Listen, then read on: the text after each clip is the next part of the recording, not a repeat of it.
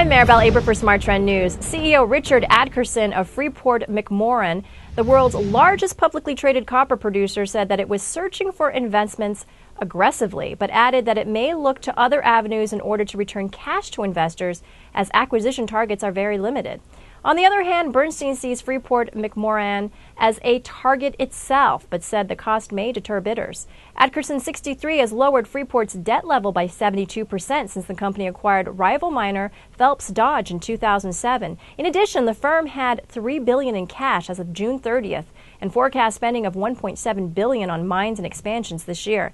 Adkerson added that they may boost future spending. Smart Trend is bullish on shares of Freeport-McMoran, and our subscribers were alerted to buy on September 1st, 2010 at $75.04. The stock has risen 26.2% since the alert was issued. I'm Maribel Aber for Smart Trend News. For more news and market analysis, subscribe to our YouTube channel, Trade the Trend, and also visit our website, tradethetrend.com, for more headlines.